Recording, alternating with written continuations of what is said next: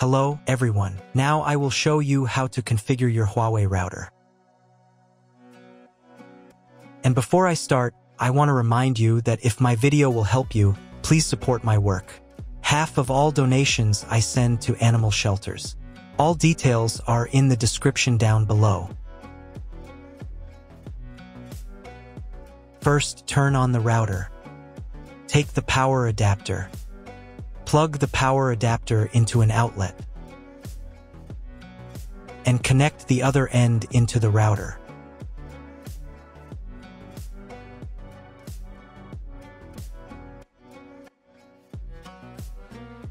When the router is powered on, the light will turn on.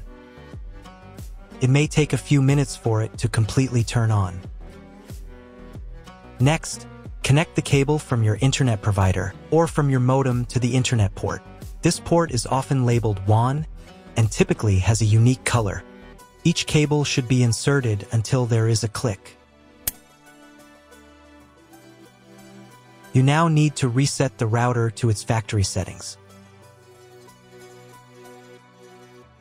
Press and hold the router's reset button for 10 seconds. Wait for the indicator lights on the router to begin flashing. Sometimes, this button is located inside the router casing to prevent accidental presses. In this case, use a thin object to press it down.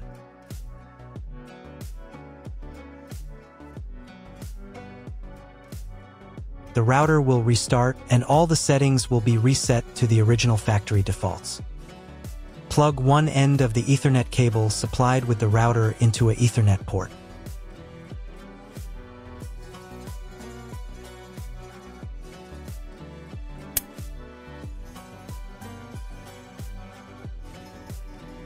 Plug the other end of the cable into your computer's Ethernet port. Please wait a few minutes for connection. The router is connected to your computer. Now you will need to set it up. But first, I'll show you another way to connect the router if you don't have an Ethernet cable or your computer doesn't have an Ethernet port. Connect the router to the power source and plug in the cable from your internet provider.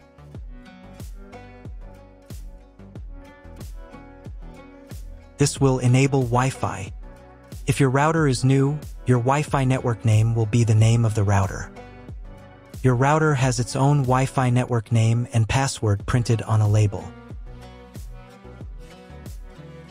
Connect to it. Great, you've connected to the router.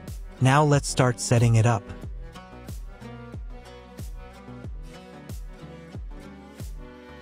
First, open your web browser and visit the URL you see on the screen.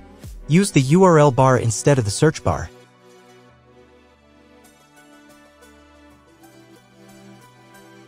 At the very beginning, you will see a form to enter the password. Usually, it is admin. If these credentials are wrong, then find label on your router.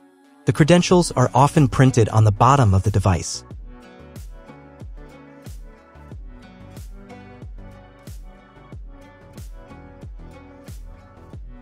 If none of this works, it means that your router has already been configured and someone has changed the login and password. If you can't find out the login credentials, just reset the router to factory settings. And then log into the router's personal cabinet using the standard credentials. So, first of all, right here you can choose the language for your router settings. I'll leave it as English, but you can set whichever language is most comfortable for you. Next, you need to check this little box to confirm your choice. Once you've done that, click the button that says, "Let's get started." On this page, you'll see an option to enable automatic updates for your router. Auto update is recommended because it makes sure you always have the most up-to-date features, security patches, and a smoother overall experience. When this option is enabled, the router will automatically install available updates if it's not in use between 3 to 5 a.m. Personally, I don't want my router to update its firmware on its own, so I'll select the option Manually Install Updates. This way, I'll be able to decide exactly when I want to update.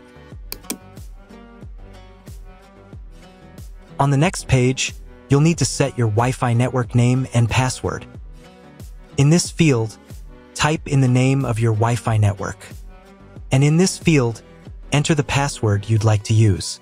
You'll also see an option here to create a password for accessing your router settings panel. Type your password in this field, and then confirm it by typing it again in the second field. There's also a convenient option to use your Wi-Fi password as the router's admin password. If you'd like to do that, just check this box.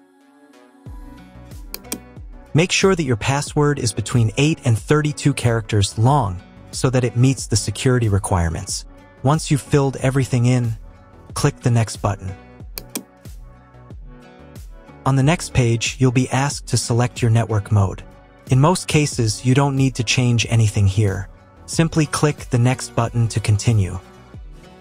We're almost done with the setup now. At this stage, the router will restart and apply your new settings. Wait a couple of minutes for the router to fully reboot and start working again. If you are connected to the router via Wi-Fi, you'll now need to reconnect using the updated network name and password you just set. Once you've reconnected, click Next to continue. Now it's time to check if the internet is working. Just open your browser and try searching for something on Google. If you still don't have internet access, don't worry, you may just need to clone your MAC address. To do this, log back into the router's admin panel using your new password.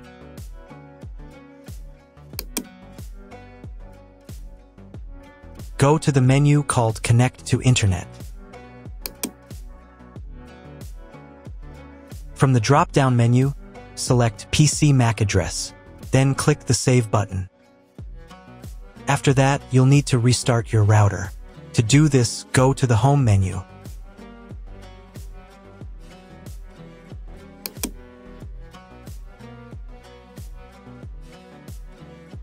And click this button right here. Confirm your choice by clicking OK. Wait a couple of minutes while the router reboots and turns back on completely.